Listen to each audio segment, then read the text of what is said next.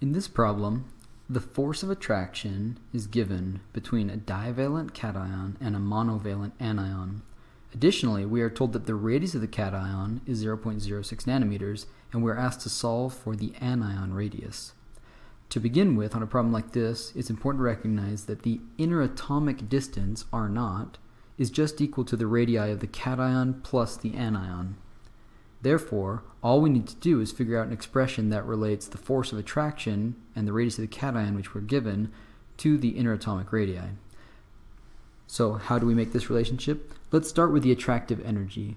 The attractive energy, E sub A, is equal to negative A, a constant, divided by R. We know that the force associated with this, the attractive force, is just equal to the derivative of our energy with respect to separation distance r, which in this case makes our expression just a constant over r squared.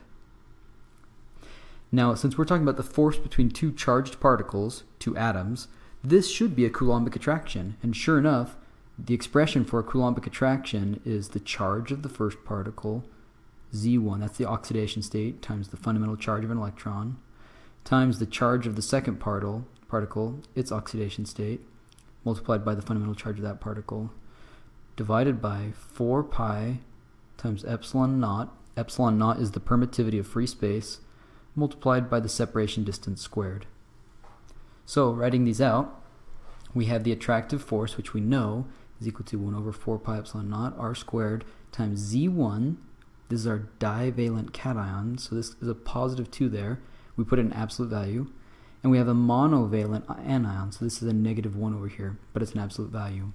Plugging these values in now and solving for R0, the interatomic separation distance, we have R0 equals 2 times the fundamental charge squared divided by 4 pi epsilon naught times the attractive force.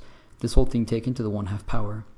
When we put in values for this, we can actually solve for what R0, our interatomic equilibrium separation distance, would be. And we find that it's equal to 2.39 times 10 to the negative 10 meters, which, if we convert that to nanometers, is simply 0.239 nanometers.